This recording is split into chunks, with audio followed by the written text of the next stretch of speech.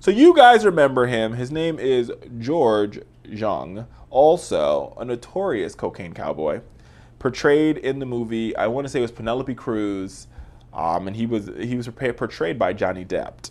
He is being released from prison after serving 20 years.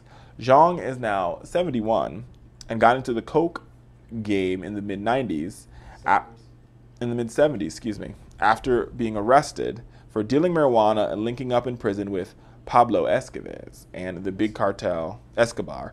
They are responsible for almost 70% of all the cocaine sales that happened in the United States of America during that time period. But because of good behavior, Jung is getting out of jail. You know, he had a 60-year sentence. He served 21 of those years, this, that, and the third.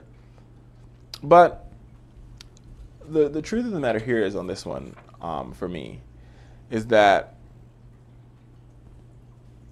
there's so many individuals that are locked up behind bars for drug use or drug sales, right? And just because, you know, Mr. Jung was made famous and he was sort of paraded around as this cocaine cowboy, look at me, hear me roar, and he's sort of seen as this, like, you know, business mogul, it doesn't escape the fact that there's so many individuals who didn't get that spotlight, who are still in jail serving ridiculously long sentences. They're serving all 60 of their years because they one, can't afford an attorney, or two, because our justice system is so broken that because he was selling cocaine and not crack, right? He has a smaller time in jail.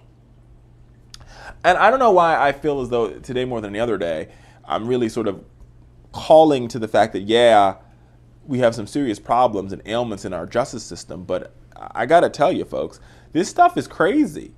It's absolutely insane to me that we have individuals in our system who have sold less drugs, have done less harm to our society than this guy, who are still locked behind bars because of mandatory minimums, because of 3-strike laws, because of all this crazy stuff creating during the Reagan era that we haven't done anything to correct. And the will, I got to tell you, the people want it. The will in Washington is almost there. But we have a Congress in Washington that will do nothing to end some of these mandatory sentences. We need to work on it. We need to work on it, America. We need to work on it.